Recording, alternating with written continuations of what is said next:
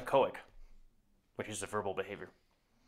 And echoic has point-to-point correspondence. Echoic has point-to-point correspondence. And formal similarity.